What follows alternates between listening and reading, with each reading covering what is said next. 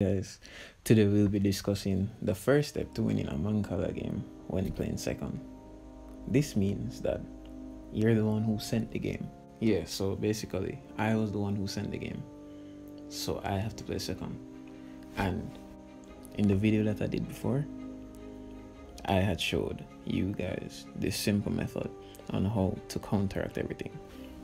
This is the simple, my opponent used the basic beginner's strategy that, if used correctly, will get you at least, I think,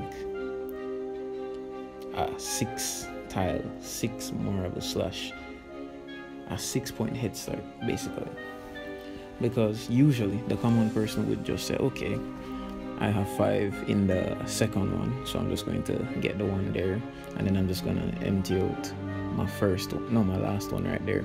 When I empty out my last one like that, it's just going to allow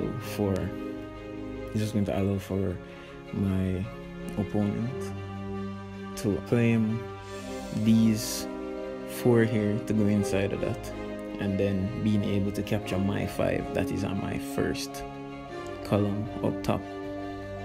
With that now, that would put me at a disadvantage. In order, firstly, we have to think about the best strategy. We have to think about where to play it best, because you know this is a game that you have to plan ahead, you have to plan 2 moves ahead. So we know that this first column up top, we have to get those tiles out of there so that our opponent cannot get those tiles, because to how it's set right now, he's going to get those tiles. So we have to set up in a way that he does not get those tiles. So we know that that's a part of it, but we're trying to look at what we can maximize here. So in the second column, which is the column below that, we have 5. That 5 can be used to give me one inside of mine. So I'll just do that right now. Okay, so now I have a free turn. Obviously, the safest and smartest move to do is the 5 that is up top, just move it, come down.